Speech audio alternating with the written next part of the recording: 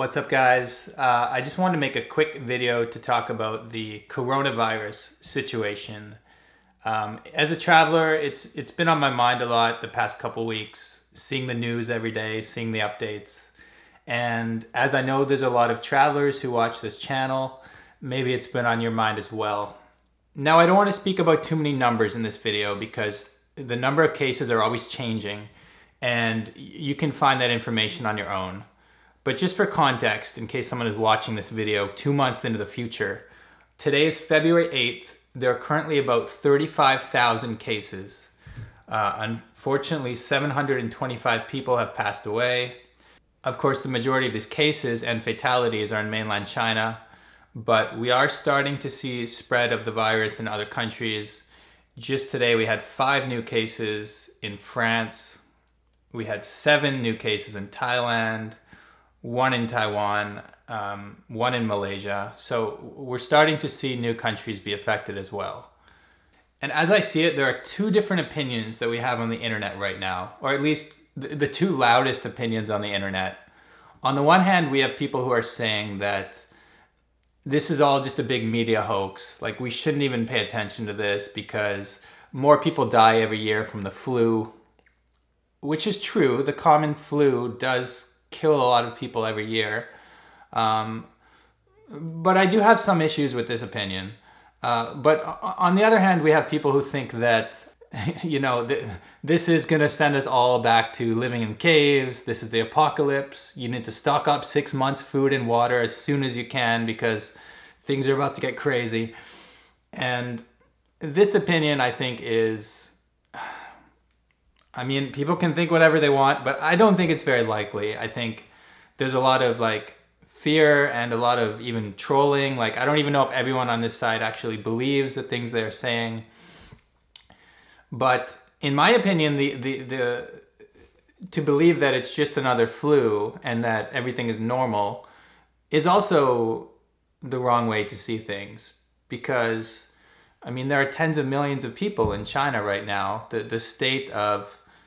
The state with Wuhan, the city Wuhan, I think it's pronounced Hubei, currently locked down. That's about 40 million to 50 million people who are only leaving the house to visit the hospital or to buy groceries. Other than that, you are locked down.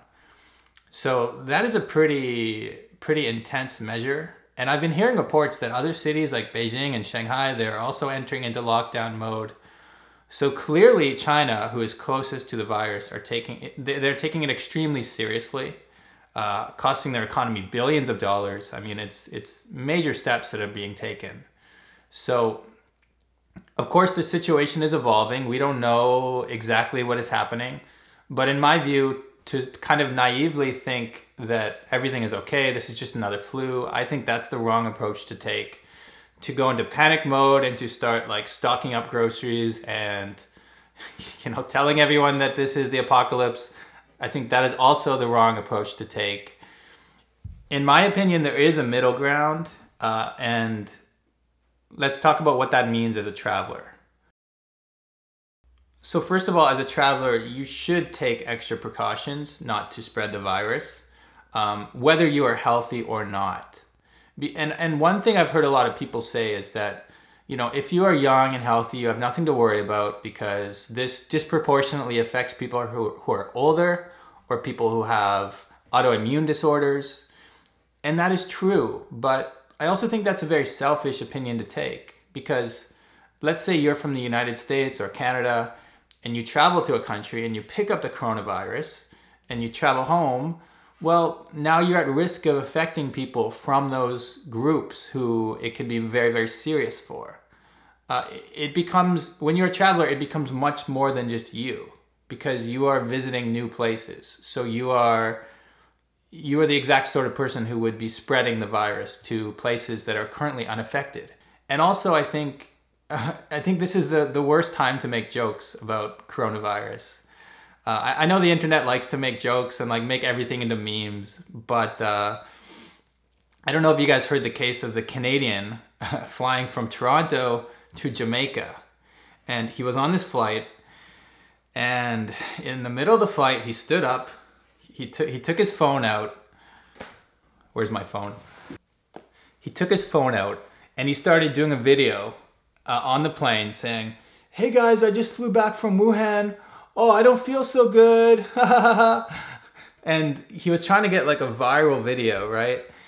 But what happened was everyone else on the plane started freaking out, understandably so. And the aircraft, they actually turned it around, went back to Toronto. So everyone on the plane ended up losing a day of their vacation because they couldn't fly to Jamaica.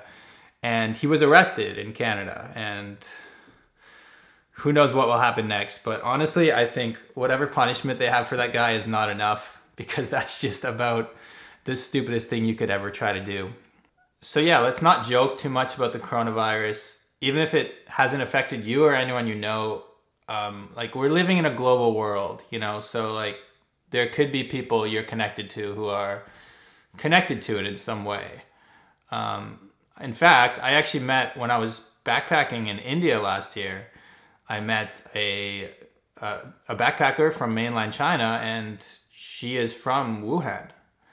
I got in touch with her after the coronavirus thing happened just to see how things are going. I didn't actually know what city she was from. I just sent a message saying that, you know, I've been hearing about the virus. I hope your city is not too affected. And she wrote back saying that she is from Wuhan. And she is currently traveling in Thailand, so she is not in Wuhan, but her sister is in Wuhan, her family is from Wuhan. So obviously it's very tense times for her family and for a lot of families out there. So for me, that just showed me that, oh, okay, suddenly I have like a face to put to this whole situation, you know. Because if you don't have a face or you don't have anyone you know, it's really easy to look at statistics and just kind of like, it doesn't mean anything. It's just numbers. Every day it's just numbers, like 5,000 new cases. Like, what does that actually mean? But once you know someone who's infected or someone who's, you know, implicated in the situation in any way, it kind of changes how you think about it. So for me, that was a big moment. And I also want to talk about, so last year, speaking of the India trip, people who have been watching my channel for a year or more, you will know that after India, I actually had to cut that trip short because I had swine flu. I caught swine flu when I was in India last year. So I haven't really been filming anything the past week for obvious reasons. And maybe it's from that experience that I'm reacting strongly to this coronavirus stuff, because I know the feeling of contracting a very serious disease in another country. I got hospitalized because of swine flu. I was traveling on my own. I was incredibly low energy. I was incredibly worried for a couple weeks there. And just doing anything when you're in a state where you're that sick is very problematic. It can also be scary to get healthcare in a foreign country where you're not sure how good the healthcare might be. In different countries, sometimes they have different languages, so you're getting medical information, but it's being translated to you. And it's just all very chaotic when you're in that situation. You're very unsure of what the right move is. So to the people who are saying like, don't worry about coronavirus because you're young, you're not going to die, I would say that that might be true, but as I said earlier, you could infect other people who it's very serious for. And also, if you get infected, like that's no walk in the park. I mean, I'm not saying swine flu is the exact same as the coronavirus. I don't know exactly what it would be like. But based on the reports, coronavirus would be extremely serious as well. So I would just say don't underestimate how bad an experience it is to get very sick in a foreign country. Yeah, so those are the reasons why I would say pay very close attention to this if you're a traveler, and don't just treat it as business as usual. Now, on the other hand, is it time to cancel all trips to Asia? If you have a trip planned in the next couple months to Thailand or to Vietnam or to Hong Kong or to any of the places that are outside of mainland China right now, which I would not recommend anyone to travel to mainland China at the moment. I know it's a huge region. I know some areas are more affected than others, but from all the reports I've seen, things are getting very, very serious in China. So I would avoid that region. As for other countries, it's too soon to start canceling trips, in my opinion. One thing I would recommend is you should get medical supplies before you arrive, because places where the cases are starting to rise, it can be very difficult to get even basic supplies like hand sanitizer or like face masks. So if you can, it's probably a good idea to get those in your home country before taking the trip, just to be extra prepared. But yeah, most of all, I would recommend what I always recommend about traveling and going to new places: not to act out of fear and not to start to think differently about whole groups of people.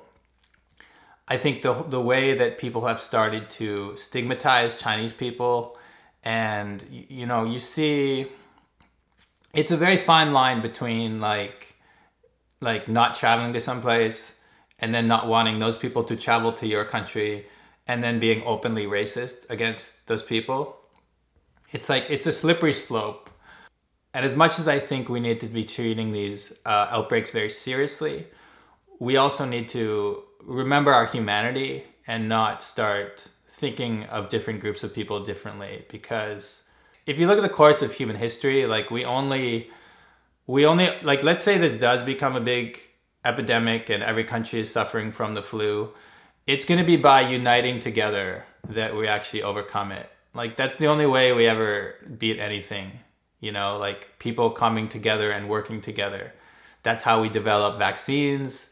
That's how we end wars. That's how we end poverty. Like, any big thing that's being solved is solved by people working together, not by being afraid of each other and like not leaving the house and not leaving your country and like locking all the doors. Yeah, that's usually not the right move. At the end of the day, if you decide to cancel a trip to an affected country, that's your choice. And some people might tell you you're wrong. Some people might tell you you're right. Only you can make that choice. But make sure you're acting out of a place of logic and not just a place of like emotional fear. Look at the numbers, assess the risk. If you do take the trip, act responsibly, do your best not to spread a virus to any other people. And just, treat this with the seriousness that it deserves, but don't let it stop you from living your life. Let me know what you think. I don't have all the answers. Maybe you think I'm overreacting. Maybe you think I'm underreacting. There's a lot of different opinions on the internet right now. I just wanted to share mine in case this can be helpful to any travelers. And yeah, let me know what you guys think. Peace.